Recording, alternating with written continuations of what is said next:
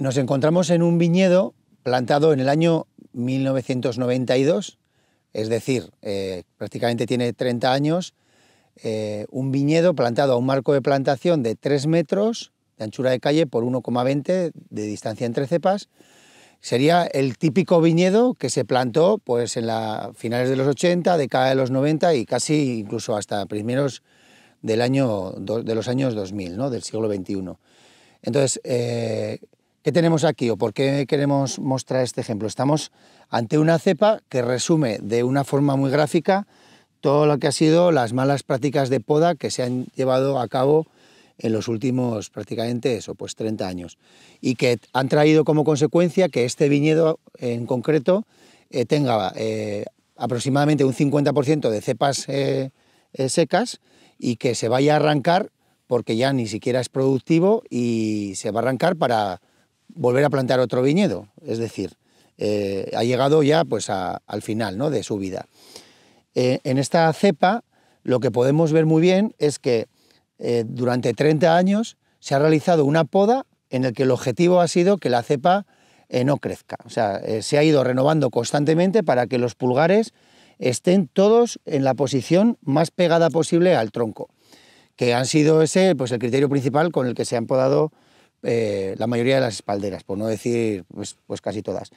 Entonces, ¿qué vemos aquí? Pues que en una cepa inicialmente con 2 brazos en el que tiene que haber 3 pulgares por brazo, en el momento actual sí que existen esos 6 o 7 pulgares productivos, ¿no? 1, 2, 3, 4, 5, 6 y 7, es decir, los pulgares sí que están, pero ninguno de ellos está en su posición original.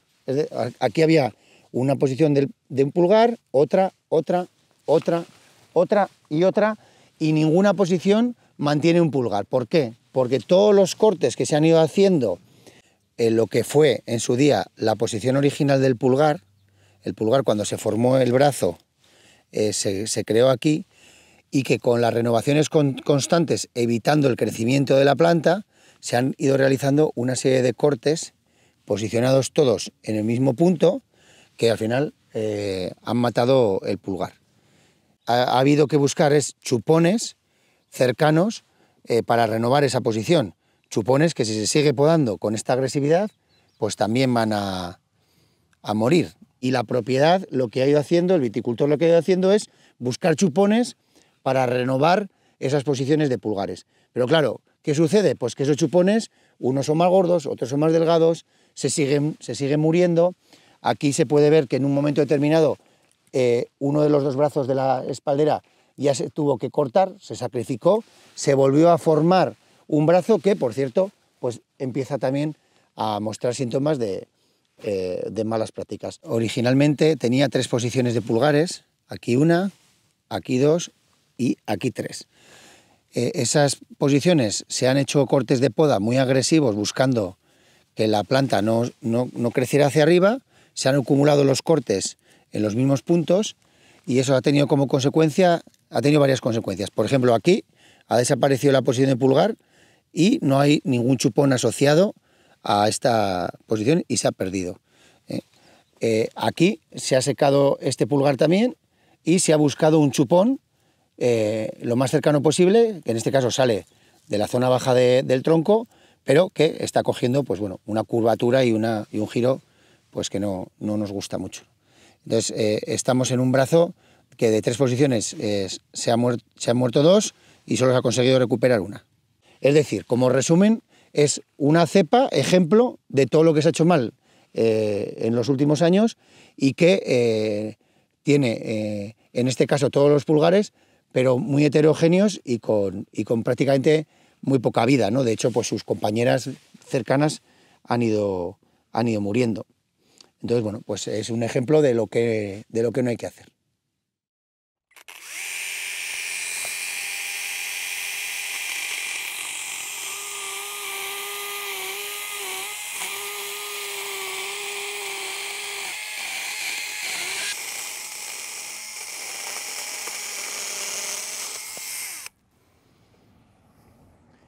Bueno, aquí podemos ver que hemos hecho un corte longitudinal en el brazo para comprobar las consecuencias de acumular muchos cortes muy rasos en los puntos en los que estaban las posiciones de los pulgares.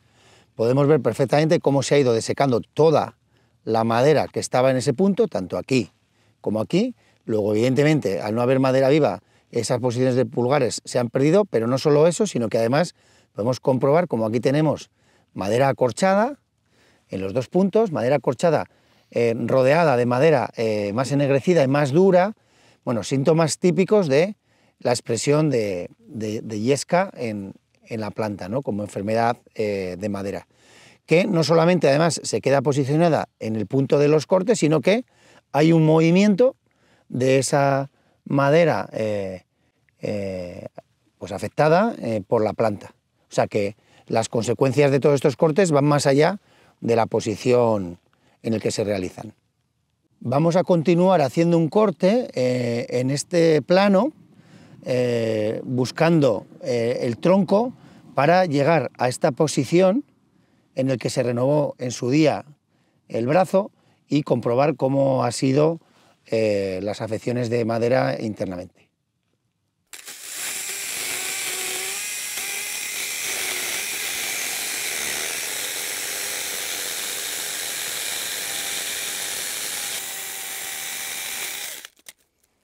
Bueno, hemos hecho un corte longitudinal a todo el tronco de la planta por comprobar qué es lo que pasó en su día cuando se renovó este brazo. Aquí vemos que este brazo estaba muy afectado, pero hay una entrada de yesca por esta zona de aquí. En su día ese brazo se cortó, todo el canal de savia que había en su lado está seco, es decir, ya estaba afectado, no hay ningún brote que haya podido salir de ahí. Y vemos que además por el otro lado sí que hay un flujo de savia bien continuo y respetado, pero que el problema viene cuando llegamos aquí arriba, la savia llega bien, pero con estos cortes que hemos visto lo que generan. Aún así, también estamos viendo aquí que estos cortes y este desarrollo de yesca que se va moviendo hacia el interior de la planta, tanto aquí en esta posición como aquí en esta acumulación de heridas ha logrado generar un canal de madera seca, de madera muerta, que está pues afectando a todo el tronco y que está comprometiendo la viabilidad futura de la planta.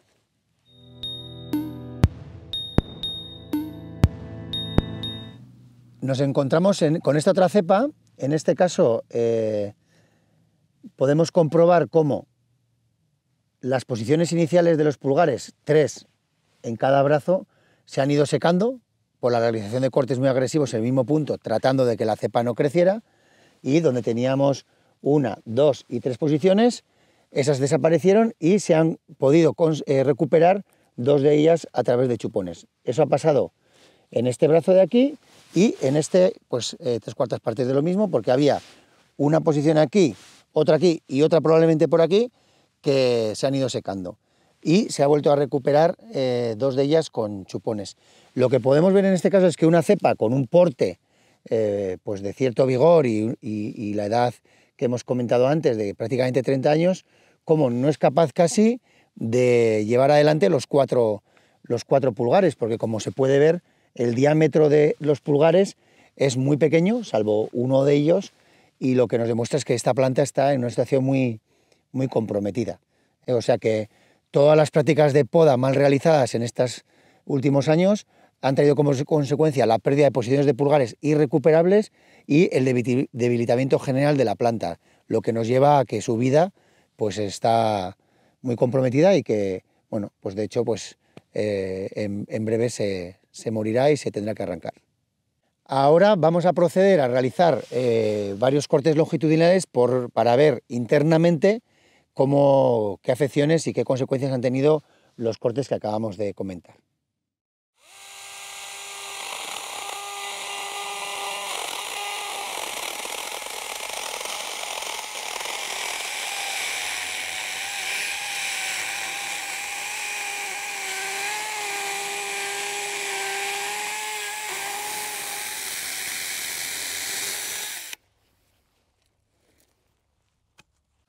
aquí tenemos la cepa cortada longitudinalmente, tanto en sus brazos como en su tronco. Si nos fijamos desde la base del tronco, lo que es la circulación de la savia por todo el tronco está en una situación buena, es decir, aquí no hay ningún corte que impida en ninguno de los dos lados del tronco la circulación. ¿Qué ocurre cuando llegamos a la parte superior, a los brazos? Pues a la parte superior tenemos que, por un lado, en este brazo de la izquierda, la savia está circulando bien por esta posición hasta que se encuentra con un punto en el que ya no puede pasar. ¿Eso de dónde viene? Eso viene de estos cortes realizados de forma muy agresiva en la posición de este pulgar y los realizados en la posición de aquel pulgar, que han ido comprometiendo toda la madera. De hecho, aquí se puede ver la madera acorchada asociada a la yesca, toda la madera, y han ido desarrollándose hacia atrás, hacia la planta, impidiendo el flujo de savia. Tenemos un ligero flujo que circula por aquí, pero que ocurre lo mismo, llega a un punto en el que no puede circular.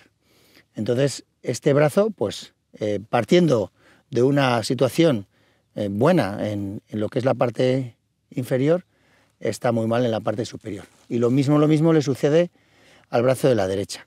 La savia circula bien por esta zona inferior hasta que se encuentra con lo que en su día fue un corte de poda muy mal efectuado que ha interrumpido ese flujo. Esto está todo acorchado, esto está todo con yesca, y la única forma de llegar savia a esta parte de aquí es por este hilito de aquí, que una vez que llega aquí está todo seco por los cortes acumulados.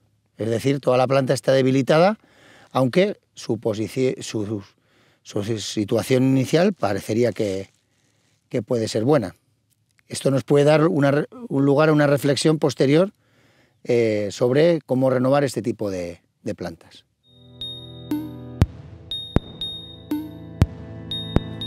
Continuamos en el mismo viñedo, en este caso con una cepa que en su día ya se renovó, porque tendría problemas, está claro.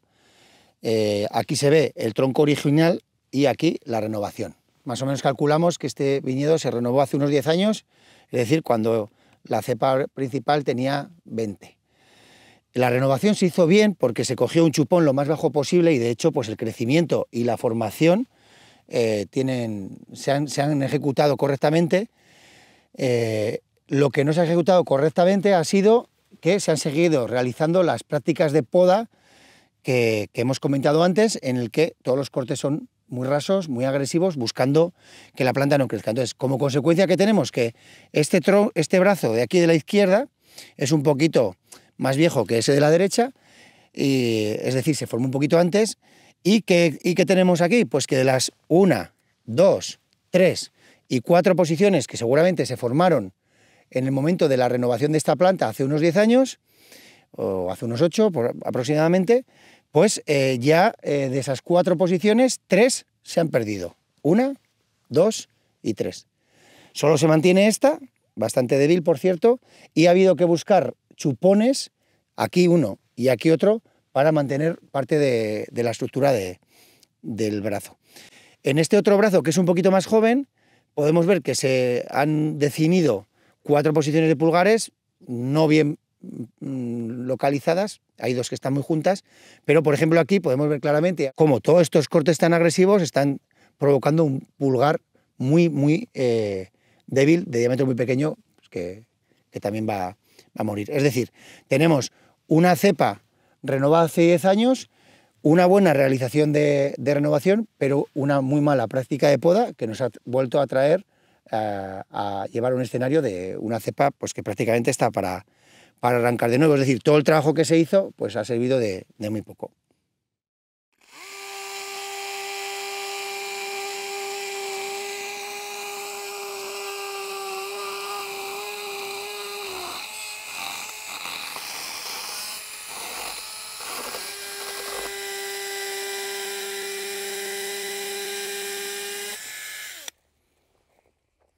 Hemos cortado longitudinalmente el brazo de la izquierda, que tenía muchos problemas, y vemos que bueno, pues hay varios detalles en los que fijarse. Por un lado, aquí se realizaron una serie de cortes muy agresivos en la zona de arriba, que implicó la muerte de madera, pero además el desarrollo de, aquí vemos la madera acorchada, de yesca, que prácticamente, como se puede ver, ha taponado todo el flujo de savia que hasta aquí circulaba bastante bien. Entonces, claro, ya hay aquí un cuello de botella por el que la planta no puede circular bien la savia, ¿no? Aquí vemos el corte del otro pulgar con algunos problemas.